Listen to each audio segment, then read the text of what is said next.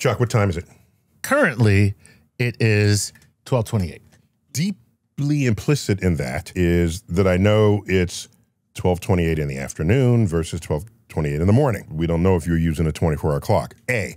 B, that we are both in the same time zone, so we're presuming you're giving it to me for this time zone. Also, you didn't give me seconds because that's not how we commonly give time to people. But if we were trees that lived 1,000 years, you would just say it's 2025.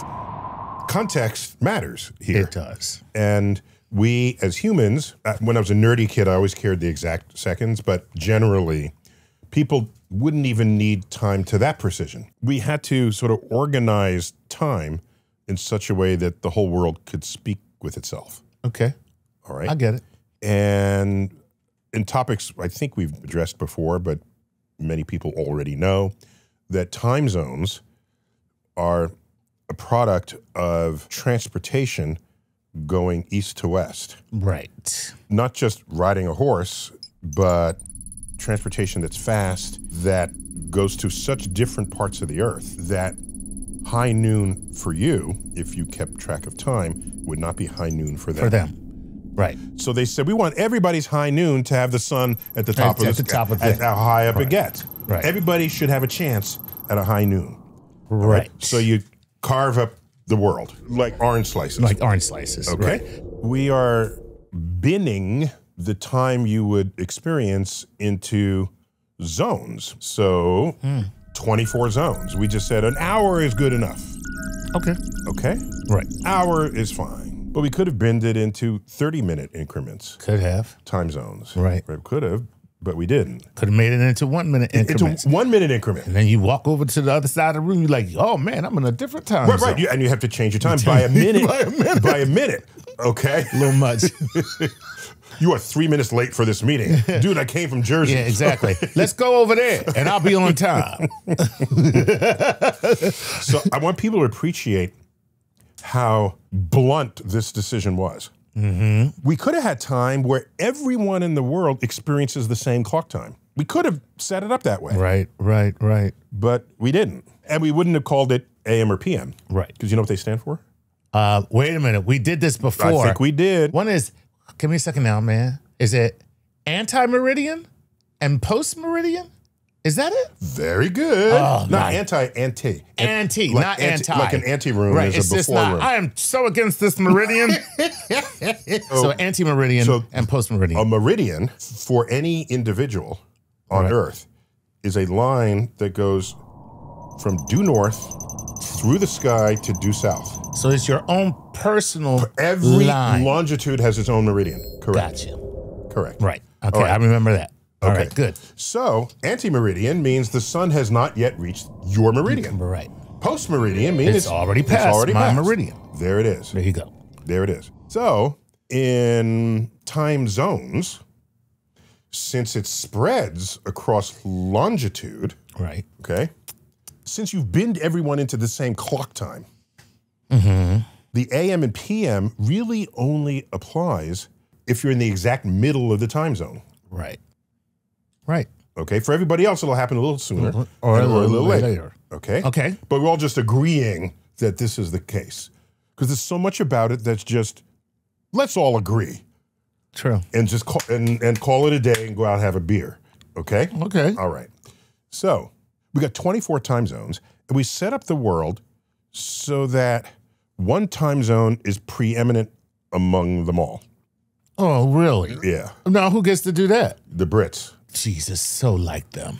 I must say, all these other inferior time zones, we have to do something to make sure that we are the preeminent time zone. And they did. They kind of earned it. Oh, okay. Okay. They were the holding Polynesian navigation aside for the moment. All right. Of course, the brown people navigation. Let's put that over here for a second. The Brits made it a very big deal to figure out how to navigate the world with high precision. True. Okay? Okay. Which aided Wait a minute. The Dutch did that too, though. But Brits did it better with higher precision. All right. Okay? Now, I'll give you that. Which is why the Brits, they got to that's claim why they got to- the sun never set on the British Empire. Well, of course, because you took everything over. But it also means the sun never rises on the British Empire. There you go. One cannot be true without the other. Without the other, right. So they basically took over the world using their navigational. But part of how they did that was they built an observatory in Greenwich, England, that observed the passage of stars across its meridian. And it wrote down the time that happens for every single star that crossed. Okay? I'm going to say it's kind of badass. It's badass. And that created a grid of time for the night sky. Absolutely. And it's called sidereal time. Right. Sidereal meaning star time. Okay? Once you've gridded the sky, then that's your first step to grid the Earth in a way, because the sky's over you on the Earth. So if I see a star cross my meridian, and I know what time that crossed Greenwich, then I can figure out my longitude. Okay? From how far away I am from Greenwich. From Greenwich, right. Yeah, because so they mapped it all out. That's pretty cool. Okay? And so when it came time to figure out who's going to get the first meridian, what's another word for first? Prime meridian, the Brits had a very good case.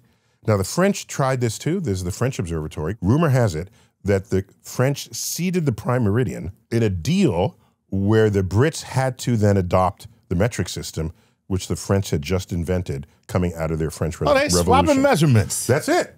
So rumor has it that that's how that settled out. That's pretty cool, though. So we have Greenwich. It's Greenwich time. It's Greenwich time. All right, now, here's a problem. Earth rotates once in how much time? I don't know, 24 hours. Was there some other guess you were going to make? Listen, I know who I'm talking to. Did you have some other second choice? I know who I'm talking to, because you'll do some crap like this. You would think it was 24 hours. That's exactly what I did. Okay, so Earth rotates once in 23 hours and 56 minutes. Okay. Believe it or not, though, that's a big difference from 24 hours. Yes, it is. Okay. Yeah. At 23 hours, 56 minutes, and 4.1 seconds. Wow. That's the number I memorized like when I was 8, because I just thought it was so cool. Oh, you just bragging now. No, okay, so now, how come our watches don't go 23 hours, 56 minutes? Right. Because we don't care how long it takes Earth to rotate. We care how long it takes the sun to return to its position in the sky. That's right, because we're talking about the meridians. Yes. How long does it take the sun to get back to the meridian? That's 24 hours. Gotcha. So where the extra 4 minutes go? I don't know. I'm going to tell you. Okay. In the day that it took to rotate, in the 23 hours, 56 minutes it took to rotate, Earth moved in its orbit. Yes. Right, because we're also not just rotating, we're going around the sun itself. So we go 1 day's worth of our orbit around, and the sun is not lined up where it used to. We have to turn a little extra to line the sun back up. Gotcha. Every one of these days, we have a little extra turn. Right. Okay? Right. To line the sun back up. Okay. That turn is 4 minutes. Cool. Okay? Okay. Except it's not exactly 4 minutes. Of course. All right. All right. Here's the problem. There are times we are closer to the sun. That's in January, December, January. Times we are farthest from the sun. Okay. June, July. All right. Okay? When we're closer to the sun, we're moving faster in our orbit, as Newton and Kepler's laws prescribe. If we go faster in our orbit, it means we go farther in a day. So that 4 minutes is further. I mean, wait. So we have to rotate more than 4 minutes to line up the sun. Gotcha. And on the other side, we don't go as far. We'd have to rotate less than 4 minutes. Gotcha. Okay? So what do you do? So they said, we got to average this out. Right. Okay? Because it is a mess. It's a mess. We can't keep changing. It's not our fault. Earth is not a perfect circle. Right. So you know what we're going to do, people? Give up on time. No, we're gonna take averages. Right. And let me tell you how bad it would get. You're waiting for the sun to get back to the meridian. Depending on the time of year, it'll get there 16 minutes earlier than your clock says it should get there. That's worse than New York City buses, okay? And that borders on CP time right there. Well, that's not PC. No, it's not, but who cares? It's still funny. So the sun can get there 16 minutes early or arrive 16 minutes late. That's how big the shift is because of Earth's distance to the sun changing that extra little 4 minutes. If we had a perfectly circular orbit, 4 minutes would hit it every time. Every time. But we don't. Right. So we got to average this out. Gotcha. And what's another word for average? Mean. Mean. The mean. So the Greenwich time zone is officially Greenwich Mean Time. It has nothing to do with emotion or anger. It is the complete average of how long it takes Earth to rotate and have the sun return to its spot on the sky. I kind of like the idea of Greenwich Mean Time just being time with a very bad disposition. Yes. Clark, what time is it? I already told you. You asked me that a minute ago. Exactly. It's a minute later. Time with an attitude. So there's so much more in GMT than it just being a simple time zone. Right. So there it is. There it is. Another explainer. I liked it. That was good. Putting the mean in the Greenwich Mean Time. This has been StarTalk, yet another explainer. Chuck, thanks for being here. Always a pleasure. All right. Neil deGrasse Tyson, as always, keep looking up.